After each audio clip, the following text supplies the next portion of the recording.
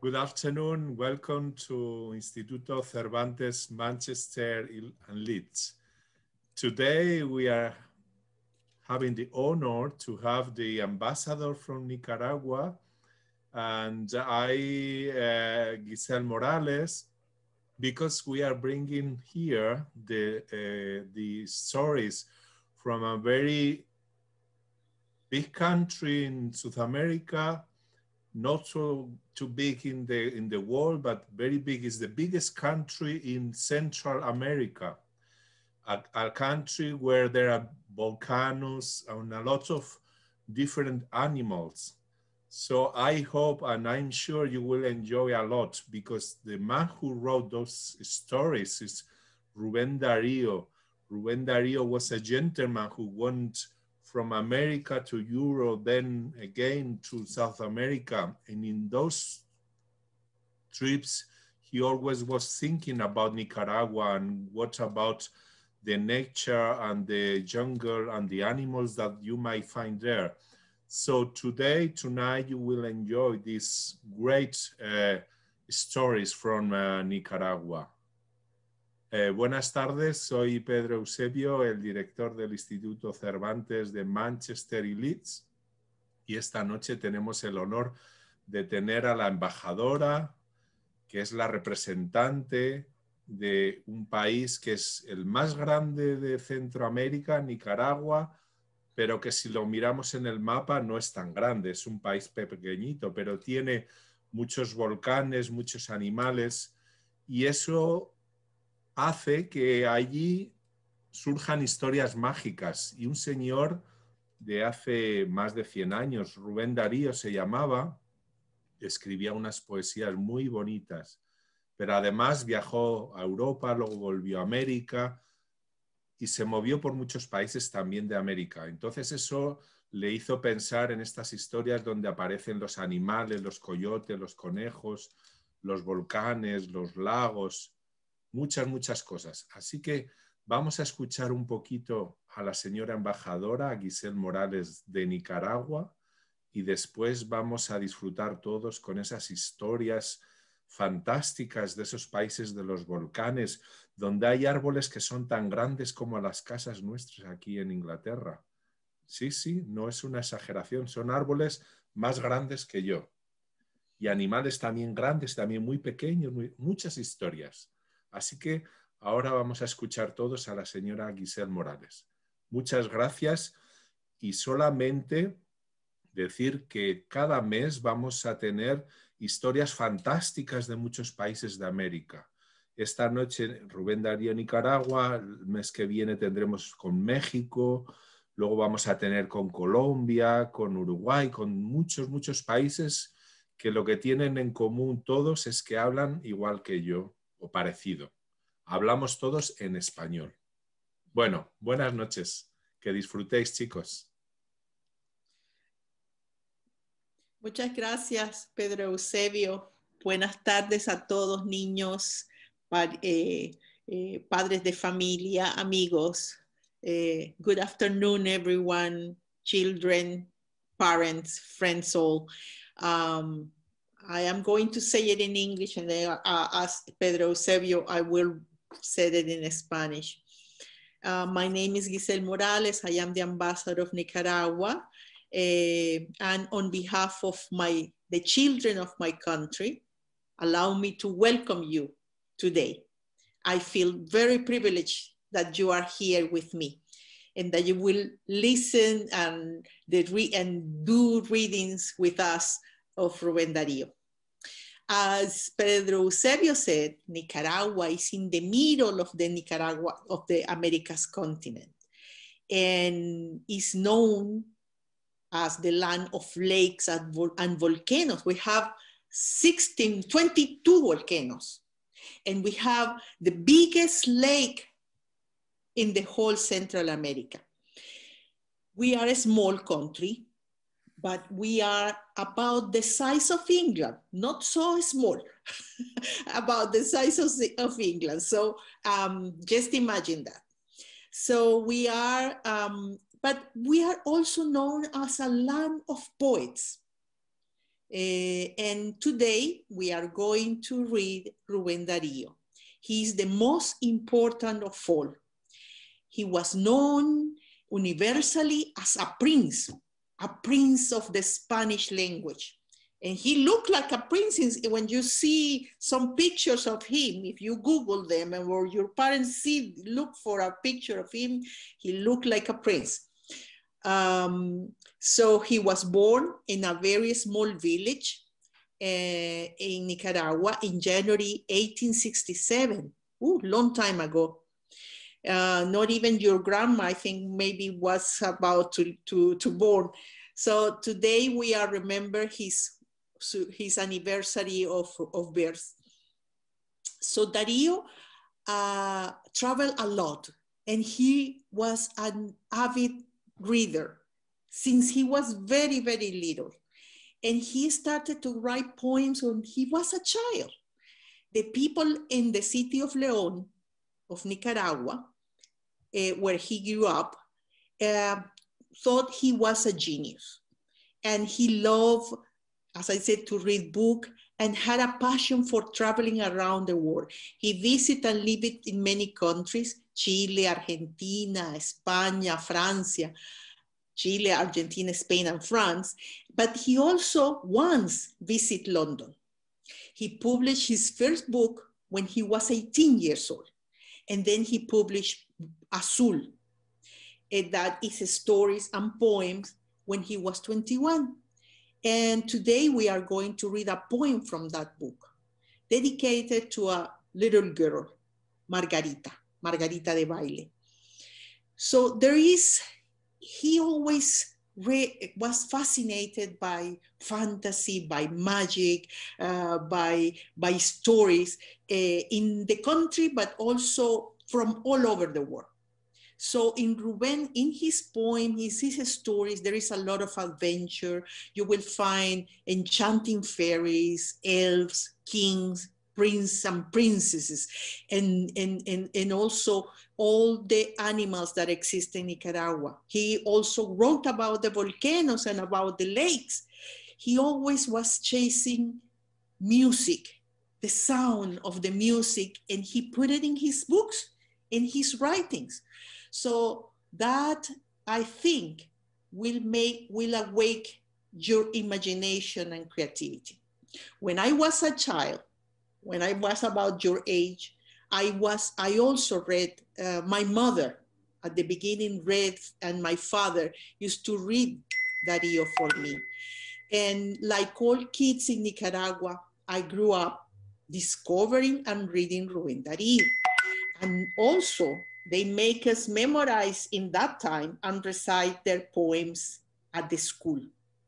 And I wish you do the same. But above all, please have fun today.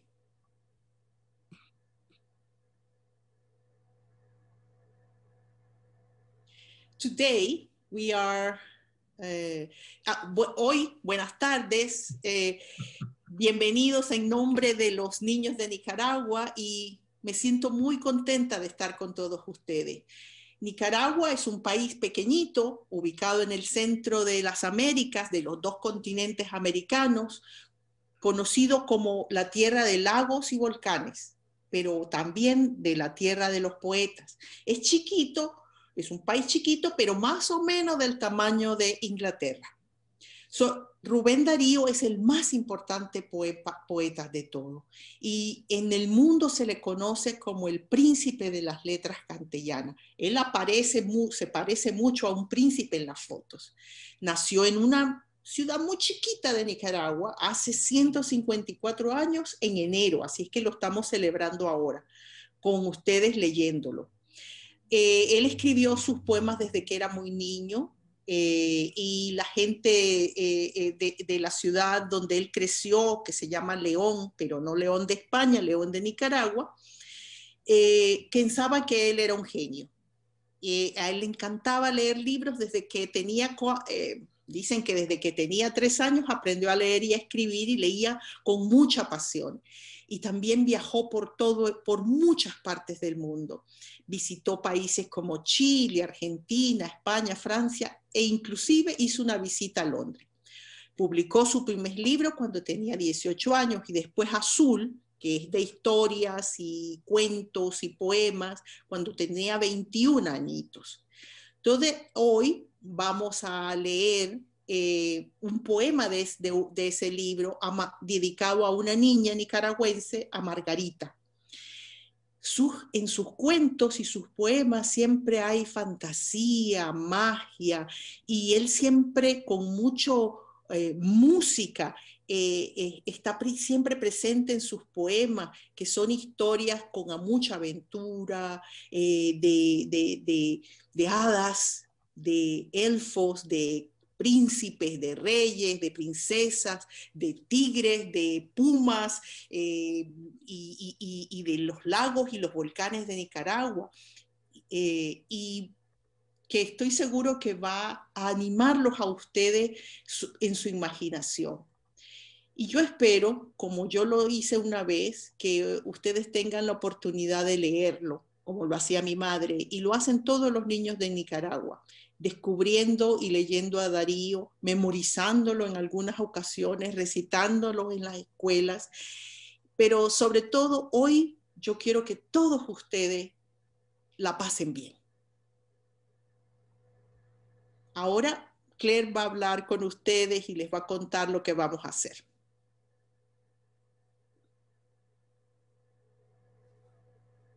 Hi everybody, good evening. My name's Claire Culliford. It's lovely to see you all here this evening. If you can hear me, if you can see me and hear me, would you give me a wave? Hi everybody. What we're going to do now that the Ambassador Guisell and Pedro, the director of the Cervantes Institute, have introduced a little bit Rubén Darío and who he was. Today we're going to read to the children, to start with, two of his stories, a story and a poem, in Spanish and then in English. And when they've listened to the story and poem, I'm going to come back and we're going to do some little activities on the poem in English, because today obviously we have a certain amount of time. But you've also been sent the same activities about the poem in Spanish, so you will be able to do those at home afterwards. Okay, and at the very end of our session here today together, we're going to have another short poem by Rubén Darío to read to you all to finish. And it's a really nice one to finish a session like this together. So I'll be back in a few minutes, but first of all, we're going to read to you in Spanish and English a story and then a poem by Rubén Darío. We hope you enjoy them. Explico un poco en español. Como hemos organizado la estructura hoy, vamos a empezar con leer a los niños una historia y luego un poema en español y después en inglés de Rubén Darío. Después trabajo yo un ratito con los niños con el poema en inglés y unas actividades para hablar un poco sobre el poema, entenderlo un poco mejor. Y para terminar nuestra sesión juntos, habrá otro poema cortito para terminar. Y las mismas actividades en español para el poema que yo voy a tratar con los niños tienen, me parece, por correo. Así que esto se puede hacer después de nuestra sesión hoy. Y sin más hablar, empezamos con leer los cuentos a los niños. Os paso entonces a Guisell para empezar a leer. ¿Si le parece, Guisell? Gracias, gracias, Claire. Entonces vamos a leer un cuento que se llama Las albóndigas del coronel. Y dice: cuando se me antoja, he de escribir lo que me dé la real gana. porque a mí nadie me manda. Y es muy mía mi cabeza y muy mía mis manos. Y no lo digo porque se me quiera dar de atrevido por meterme a espigar en el fertilísimo campo del maestro Ricardo Palma, ni lo digo tampoco porque espere pullas del maestro Ricardo Contreras. Lo digo porque soy seguidor de la ciencia del buen Ricardo. Y el que quiera saber cuál es, busque el libro, que yo no he de irla enseñando así nomás, después que me costó trabajillo el aprenderla. Todas estas advertencias se encierran en dos.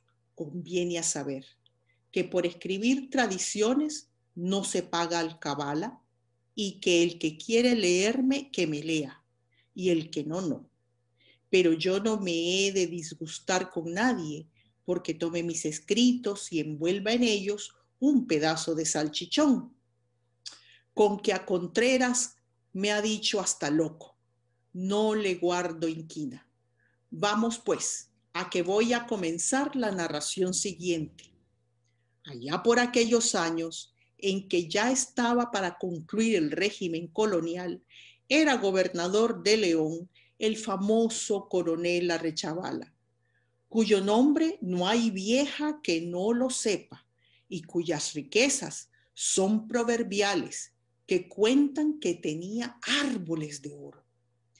El coronel Arechavala era apreciado en la Capitanía General de la muy noble y muy leal ciudad de Santiago de los Caballeros de Guatemala. Así es que en estas tierras era un reycito sin corona. Aún pueden mis lectores conocer los restos de sus posesiones pasando por la hacienda Los Arcos, cercana a León. Todas las mañanitas montaba el coronel uno de sus muchos caballos, que eran muy buenos, y como la escuchaba se la echaba de magnífico jinete, daba una vuelta y a la gran ciudad, luciendo los escarceos de su cabalgadura. El coronel no tenía nada de campechano, al contrario, era un hombre seco y duro, pero así todo tenía sus preferencias y distinguía con su confianza a algunas gentes de la metrópoli. Una de ellas era doña María viuda de un capitán español que había muerto en San Miguel de la Frontera. Pues señor, vamos a que todas las mañanitas, a hora de paseo, se acercaba a la casa de doña María el coronel Arechavala, y a la buena señora le ofrecía dádivas, que, a decir verdad, él recompensaba con largueza. Dijéralo, si no, la buena ración de onzas españolas del tiempo de nuestro rey don Carlos IV, que la viuda tenía amontonaditas en el fondo de su baúl. El coronel, como dije, llegaba a la puerta y de allí le daba su morralito a doña María, morralito repleto de biscoletas, rosquillas y exquisitos bollos con bastante yema de huevo, y con todo lo cual se iba el coronel a tomar su chocolate. Ahora va lo bueno de la tradición. Se chupaba los dedos el coronel cuando comía albóndigas, y a las becadas la buena doña María le hacía sus platos del consabido manjar, cosa que él agradecía con alma, vida y estómago. Y vaya que por cada plato de albóndigas, una saya de buriel, unas ajorcas de fino taraseo, una sortija o un rollito de relumbrantes peluconas, con lo cual ella era para él afable y contentadiza. He pecado al olvidarme de decir que doña María era una de esas viuditas de linda cara y de decir Rey Dios. Sin embargo, aunque digo esto, no diré que el coronel anduviese en trapicheos con ella. Hecha esta salvedad, prosigo mi narración, que nada tiene de amorosa, aunque tiene mucho de culinaria. Una mañana llegó el coronel a la casa de la viuda. Buenos días, le dé Dios, mi doña María. El señor coronel Dios lo trae. Aquí tiene unos marquesotes que se deshacen en la boca, y para el almuerzo le mandaré. ¿Qué le parece? ¿Qué, mi doña María? Albóndigas de excelente picadillo con tomate y chile, y buen carne y buen caldo, señor coronel. Bravísimo, dijo riendo el rico militar. No deje usted de remitírmelas a la hora del almuerzo. Amarró el morralito de marquesotes en el pretal de la silla, se despidió de la viuda, dio un espalonazo a su caballería y ésta tomó el camino de la casa con el sangoloteo de un rápido pasitrote. Doña María buscó la mejor de sus soperas, la rellenó de albóndigas en caldillo y la cubrió con la más limpia de sus servilletas, enviando enseguida a un muchacho, hijo suyo de edad de 10 años, con el regalo a la morada del coronel Arechavala.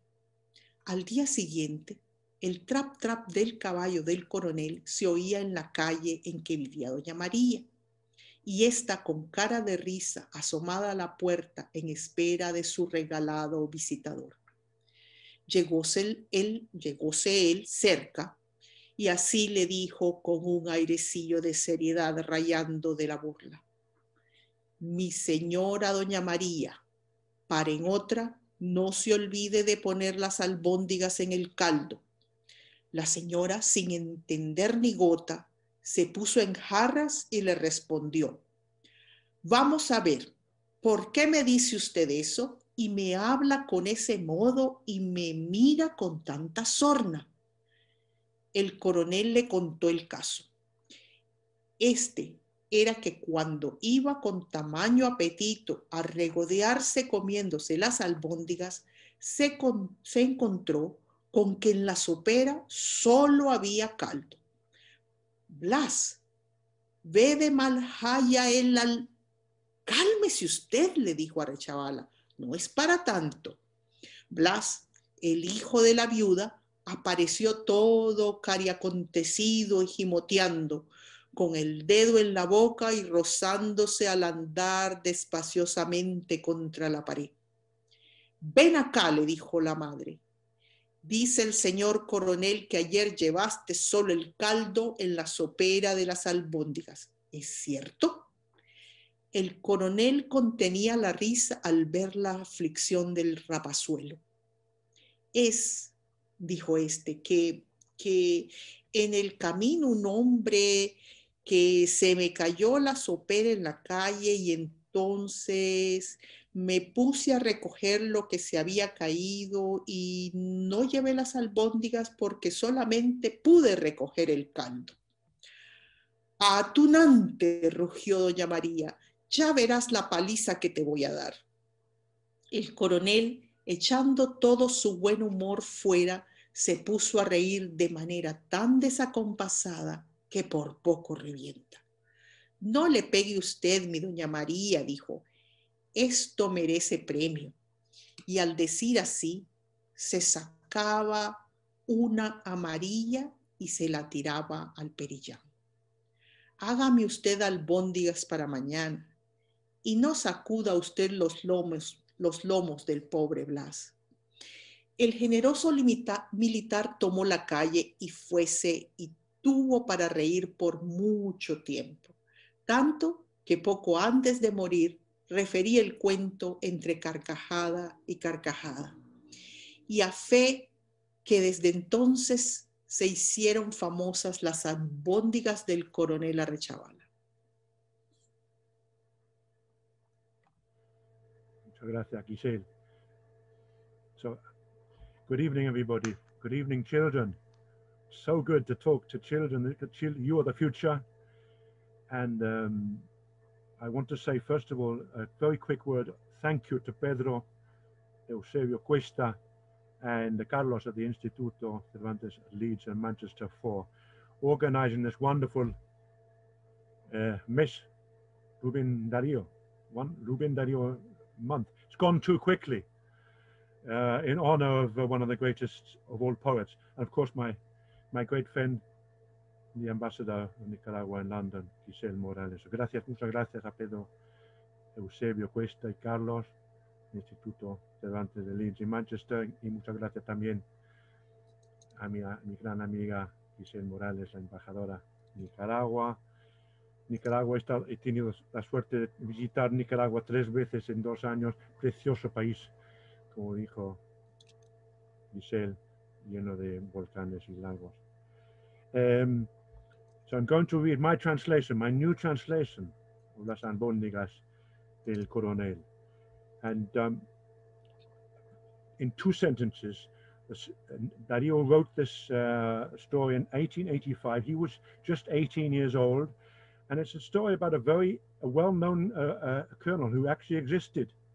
Joaquin Arichavala was born in Spain, and he lived to 95. He was sent to Nicaragua when Nicaragua was still a colony of Spain, and he became a very well-known figure, riding through the land on horseback. And in fact, he was appointed mayor of Alcalde de León, mayor of León, in 1790. So he was a great character. So I'm going to read my translation now of the story. The Colonel's Meatballs. Whenever I feel like it, I'm going to write what I really fancied writing, because no one orders me around, and my head belongs to me and me alone, and so do my hands. I'm not saying these things to look daring for covering the same ground as the great Ricardo Palma, or because I'm expecting nasty comments from the great Ricardo Contreras. No, I'm saying them because I am such a big fan of Poor Richard's Almanac. If you don't know what that is, go and find a copy of the book, because I'm not going to start teaching about it now, after all the effort it cost me to learn about it myself. All these observations can be narrowed down to 2. You don't have to pay taxes on traditions, not when you're writing about them anyway. And anyone who wants to read what I've written, go ahead. And anyone who can't be bothered, well, so what? I'm not going to get all upset if someone reads my stuff and then decides to wrap a sausage in it. So I'm not going to hold it against Contreras, even if he does call me mad. So without further ado, let me start my story. Now, back in the day, in the dying days of the colonial regime, the famous Colonel Arichavala was governor of León. There is no old woman alive who doesn't know his name. Everyone talked about how rich he was. They even say the trees in his garden were made of gold. Colonel Arichavala was very highly regarded at military headquarters in the very noble, very loyal city of Santiago de los Caballeros in Guatemala. In fact, there he was a king without a crown. Any reader who would like to see what remains of his possessions can do so by visiting the ranch at Los Arcos, near León. Now, every morning, the colonel leapt onto one of his many excellent horses, and since he made much of being a magnificent horse rider, he would do a tour of the city, showing off his horse's fine prancing. There was nothing friendly about the colonel. On the contrary, he was a hard, surly man.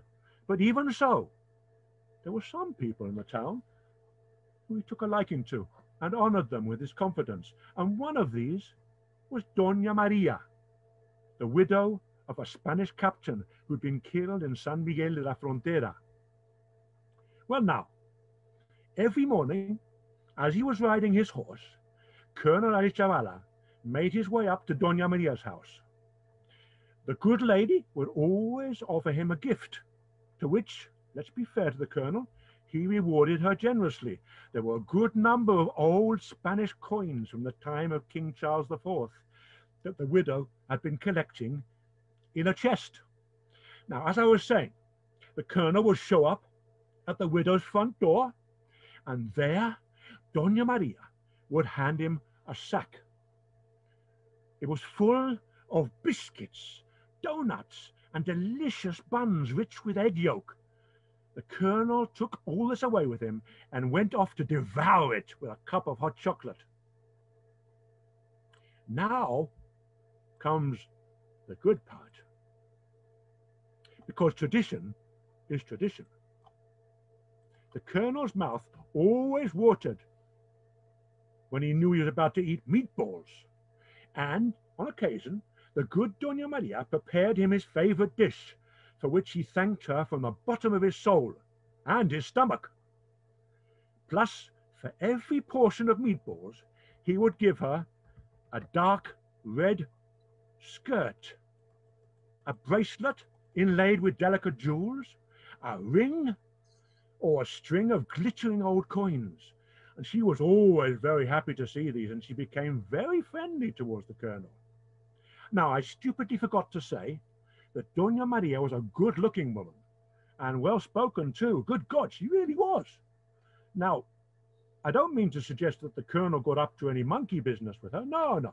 So having made that important clarification, let me continue my story, which has nothing to do with love and everything to do with food.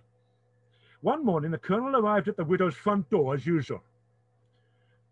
"A very good morning to you, Doña Maria," he said. "Top of the morning to you, Colonel. Look what I've got for you today. Some sweetbread that'll melt in your mouth. And for your lunch, I think I'll prepare..." "What will you prepare, Doña Maria?" "Well, Colonel, what would you say to some minced beef meatballs with tomatoes and chili, all washed down with a delicious soup?" "I would say, splendid," the rich colonel replied with a generous laugh. "Don't forget to send it over at lunchtime." He tied the sack of sweetbread to his horse's saddle strap, and he bade the widow farewell. He spurred on his horse, which gave a little shiver, and then headed back home with a rapid trot. Meanwhile, Doña Maria looked for her finest soup tureen, filled it with meatball soup, and covered it with her cleanest napkin, and then she sent it over with her 10-year-old son to Colonel Arrechavala's house. The next day, the clip-clop of the colonel's horse could be heard in Doña Maria Street. She looked out of the door with a broad smile, waiting for her visitor to arrive. He approached and said, in a solemn tone, laced with sarcasm, "My dear Doña Maria, next time, don't forget to put the meatballs in the soup." The woman, completely taken aback, stood there with her hands on her hips and replied, "What do you mean by that? And why use that tone with me?" The colonel told her what had happened. As he was about to tuck into the meatballs with his lips smacking, he discovered that the soup bowl contained soup, but no meatballs. "Oh, that blast! Just wait till I get hold of..." "Calm yourself," Colonel Archavala said. "It's no big deal."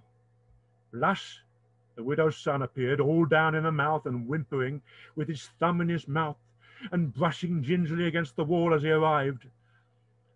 "Come here," his mother said. "The colonel tells me that you brought him only the soup yesterday without the meatballs. Is that true?" The colonel could hardly contain his laughter when he saw the young lad's distress. "Well, the thing is, I on the way over, I dropped the soup bowl in the street, and I tried to pick it up, but I could only scoop up the soup." "You little rascal," Doña Maria roared. "Just you wait till I get my hands on you." The colonel, showing all his good humor, started to laugh so uncontrollably that he practically exploded. "Don't hit him, dear Doña Maria," he said. "In fact, I think he deserves a reward." And so saying, he took out a gold coin and tossed it at the young scoundrel. "Make me some more meatballs tomorrow, and don't touch a hair of poor Blas's head." And with this, the kind colonel headed back home.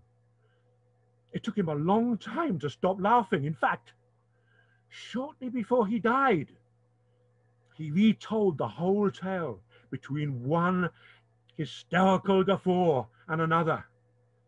And from that day onwards,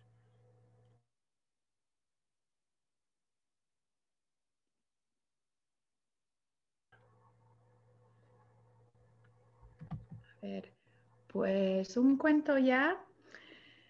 Y si pueden, por favor, Guisell y Adam, me encantaría que nos lean el poema que vamos a tratar, los niños y yo, en nuestras actividades, que se llama A Margarita de baile. Gracias, Guisell. Gracias, Claire. Gracias, Adam, por esa magnífica traducción que hiciste de los cuentos del coronel y la forma divertida con que lo leíste. Hasta yo me lo gocé. Thank you because I really enjoy the way Adam read the story about the albóndigas of Coronel Arechavala. Vamos a leer entonces a Margarita de baile. Este es un poema de Rubén y que dedica a una niña nicaragüense y que habla de elefantes, estrellas y princesas y muchas cosas lindas. Espero que lo disfruten. Es como un cuento pero en forma de poema. A Margarita de baile. Margarita, está linda la mar, y el viento lleva esencia sutil de azahar. Yo siento en el alma una alondra cantar.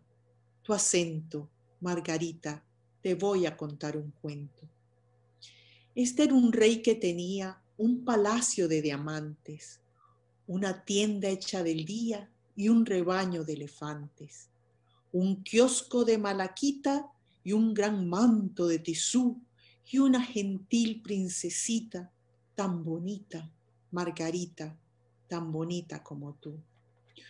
Una tarde la princesa vio una estrella aparecer. La princesa era traviesa y la quiso ir a coger. La quería para hacerla decorar un prendedor, con un verso y una perla, una pluma y una flor. A princesas primorosas se parecen mucho a ti. Cortan lirios, cortan rosas, cortan astros. Son así.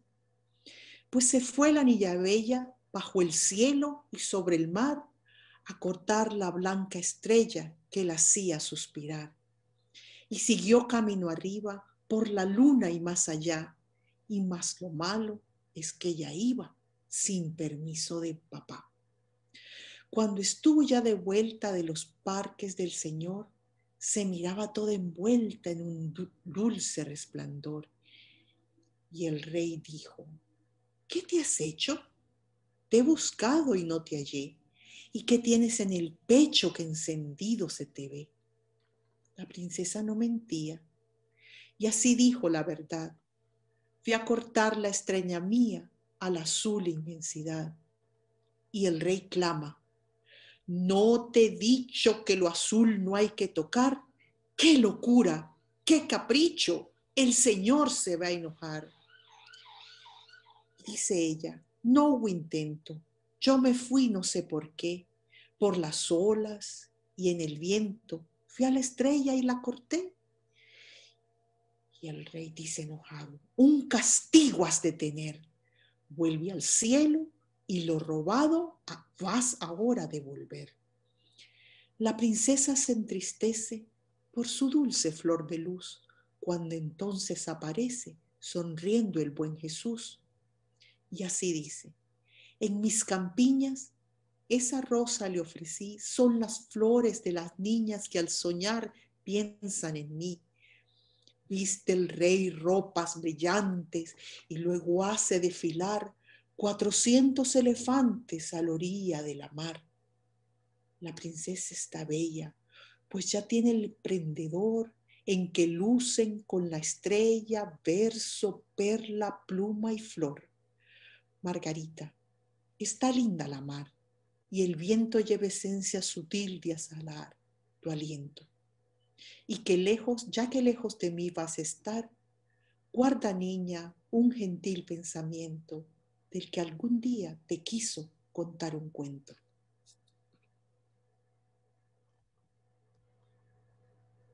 Muchísimas gracias, Guisell.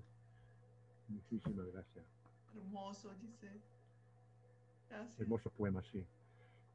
Margarita de Baile era la hija del íntimo amigo de Rubén Darío, un doctor, un médico, Luis Henry de Baile.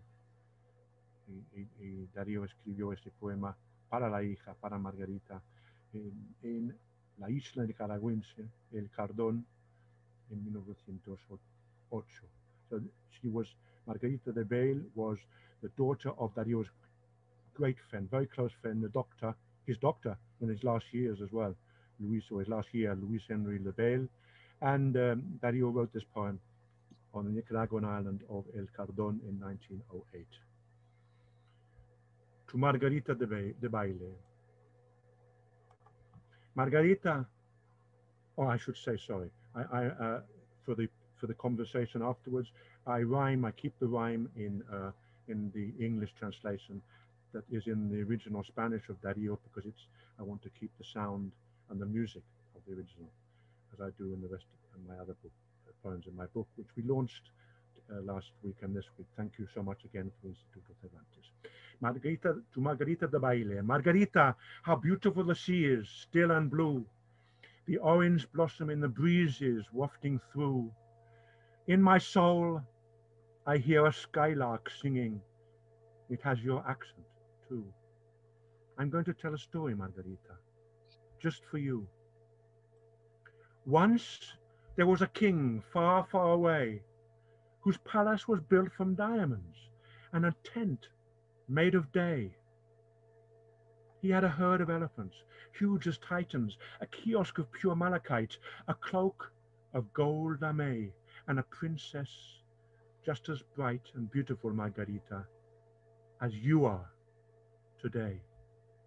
But one evening, the princess saw a star glittering up high, and of course, being ever so impish, she wanted to bring it down from the sky. Her idea was to use the star to decorate a brooch with a pearl, a flower, a feather, or even a poem. Beautiful princess, you see, are really just like you. They cut down roses, a lily, even a star. That's what girls do. So across the sea, this little girl flew far, far up to the moonlit sky, and all to cut down the dazzling star, so brilliant white it made her sigh. She headed up on her mission, past the moon. And here's the sad part. She hadn't asked her father's permission. He'll be so worried. It'll break Dad's heart. When she finally made her way home, after coming so close to where God dwelled, it seemed she was wrapped in a splendid glow, which blazed and flared and sparkled and swirled. The king asked her, "Where on earth have you been? I've been looking everywhere for you. And what is that peculiar gleam on your breast? It's spreading all over too." The princess found she could not lie. In fact, she told him the truth to his face. "I went to cut down my star from the sky, pulling it away from that vast blue space." But the king said, "Where are your ears? I've told you, you must never touch that blue. You must be crazy, you and your ideas. God is going to be so cross with you." "I didn't mean to," she replied. I didn't plan it all like that. But the wind took me over the waves on the tide and up to the star, and I hacked and I hacked." Her father answered, his face black with rage, "You need to be punished. For all that is holy, fly back up and return the star, back to the very place where you stole it." So sadly did the princess stare down at her sweet flower of light, that suddenly Jesus Christ was there. He told the king with a smile, sweet and bright, "It was I who gave her that rose, those pearls. All the flowers in the fields are mine. I put them there for little girls to think of me when they dream at night." The king puts on a dazzling new gown, and merrily orders all 400 of his elephants to march up and down by the sea. Their happy hooves rumble like thunder. The princess is even more gorgeous than ever, because now she is wearing the brooch, you see, with its shimmering star and the feather, the flower, the pearl, and poetry. Margarita, look how beautiful the sea is, still and blue. Your orange blossom breath, like the breezes, blooms too. Soon you'll be far away from me, but don't forget, little one, good and true, the day I told this story just for you.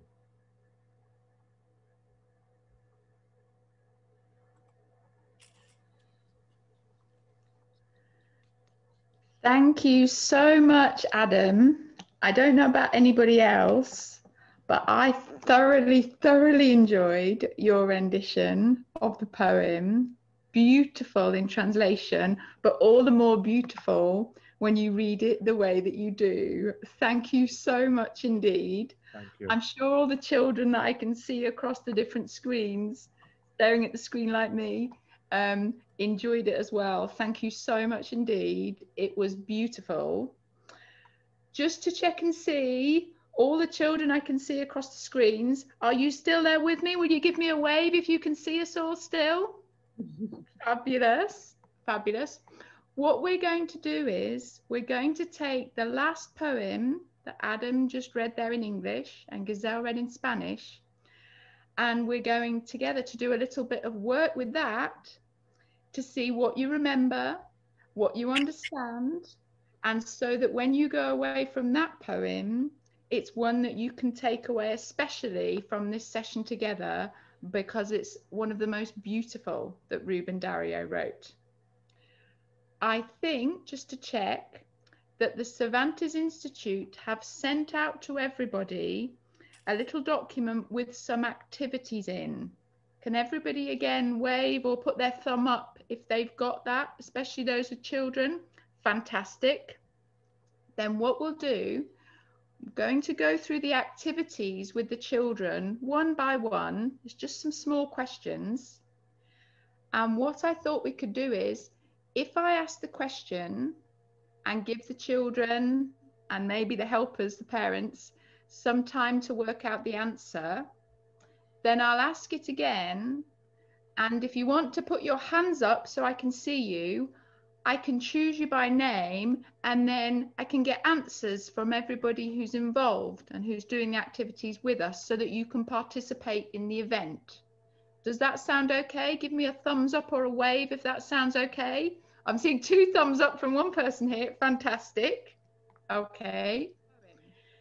To start off with, I'm aware of time at the moment, so I was going to stop maybe and ask what the individual words meant, but I'm aware of timing and obviously us sticking to our schedule a little bit. So there's the opportunity, obviously, children, for you to work with mum and dad or your helpers or indeed your teachers that I can see there, to make sure you know what the meanings of those words that you've just put into the poem are. White, blanco, sky, cielo, all of those words, okay?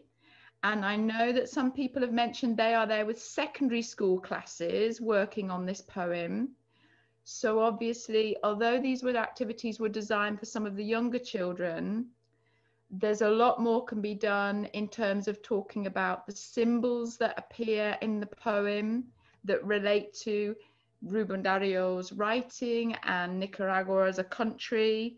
And hopefully some of the activities today and the readings of the poem will be a lovely introduction to delve more into this poem and some of his other stories.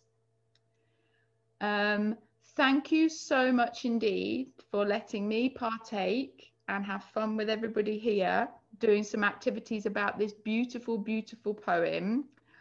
I'm somebody who writes stories for children, and I started off like this, reading poems and stories when I was really young and your age. So I'm hoping that by doing this, maybe some of you might be inspired and grow up to think about writing stories for children when you're older as well. Have a lovely rest of day, and I'm going to pass you back to my colleague Guisell. Can I pass you back to you before Pedro, maybe to finish up? That be okay?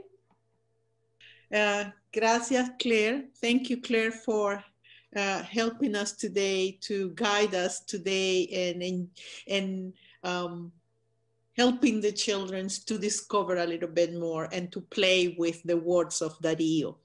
That's what is the most important part, to play with the words. That's how you create things, playing with words. Gracias a todos y a Claire por acompañarnos hoy y ayudarnos a jugar con las palabras de Rubén Darío. I want to thank you too, before I go to the last poem. I want to take the opportunity to thank you all for being here today, to thank you, Pedro, Eusebio, Carlos, and the staff of Cervantes for organizing this, to all the participants, and in this, we had 4 events organized for Darío, to celebrate Darío, a launch of a book, a reading of poetry, and we even have a movie, Tierras Solares. So we had a very complete, in different ways we celebrate Darío from different forms of art. So thank you, Pedro, Eusebio, thank you too, but above all, also thank you to Adam Feinstein. He did all the translations for the reading today, for the Margarita, for the Las Albóndigas del Coronel, and the last one that we are going to read, very short one. And he also did the book, a translation of selected poems. It's called the Rubén Darío Selected Poems. So I encourage you to look for it and complete the reading. So thank you. And I think next year, hopefully we will have something different to do with Rubén Darío again. Also, this, el verso que el poema que vamos a leer se llama Soneto de 13 versos. Y es muy interesante porque Rubén Darío, como les contamos, le encantaba leer. Y una de las cosas que mucho él hace referencias es a los cuentos de las 1001 noches. Y este cuento, él leyó mucho eso, estudió mucho a los personajes y eso, y él hace un poema que tiene que ver con eso. Entonces lo leemos en español y Adam luego lo leerá en inglés. El soneto de 13 versos. De una juvenil inocencia, ¿qué conservar sino el sutil perfume, esencia de su abril, la más maravillosa esencia? Por lamentar a mi conciencia quedó en mi sonoro marfil un cuento que fue de las 1001 noche de mi existencia. Sherzada se entredurmió, el visir quedó meditando, Dinazarda el día olvidó, mas el pájaro azul volvió, pero no obstante, siempre, ¿cuándo?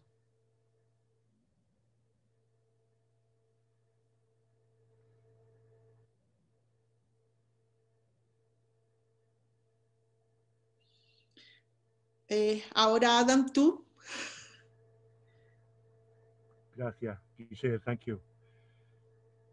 And remember, children, that Rubén Darío, he learned to read very early, and one of the first books he read was 1001 Nights, and he always loved this book for the rest of his life. The fantasies, the princesses, the kings, the queens, all these the bluebirds, all these mysterious creatures that came in, and he absolutely adored, and he couldn't stop writing poems based on that or with images out of that book. And this, I think, this poem, just to finish, to say thank you to everybody coming this evening and for organizing the whole month and for so kindly launching my book. I'm very grateful.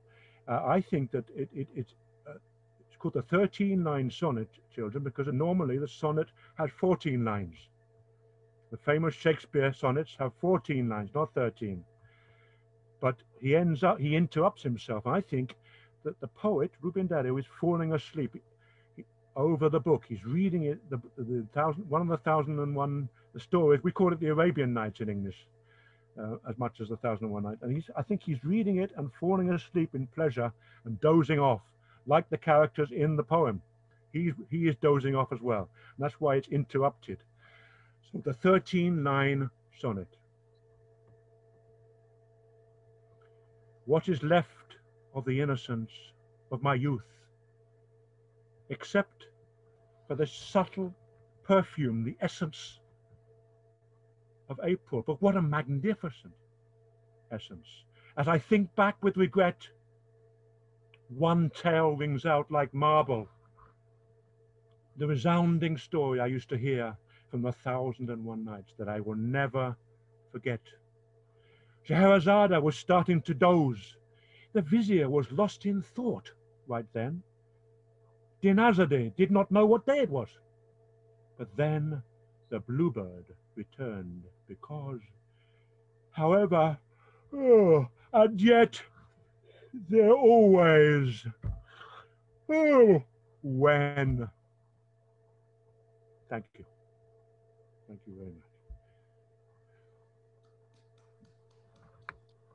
Thank you very much, Adam. That was great. I think we couldn't end this month for Rubén Darío as a better way with the children, because it's when you are a child and you get to know and you get passionate for the literature, which has so much to offer to all of us, and we keep that for the whole life. So this is the aim of this series. We want to bring the richness of Latin American Spanish literature, poetry, Roman, everything, and especially for children. So I hope you enjoyed that. Thank you again, Ambassador Guisell, for this honor to have Rubén Darío with us. Thank you, Adam. Thank you, Claire. And I hope I will meet you again during this series. Every month with Claire, we will have the literature for children storytelling every month. Next month, Mexico, and then with other Spanish-speaking countries. Muchas gracias. No podíamos haber terminado mejor, creo, este mes en honor a la literatura de Rubén Darío, con la literatura hecha para los niños. Es cuando somos pequeños, cuando nos apasionamos por la literatura y por aprender y por lo que supone la música de la poesía, y ese es el objetivo de esta serie. Por eso espero que les haya gustado, que hayan disfrutado, y les esperamos en los encuentros que cada mes vamos a tener dedicados a la literatura infantil de un país hispano. El próximo mes será la vez de México.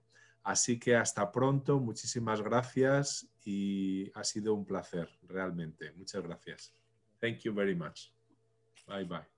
Gracias.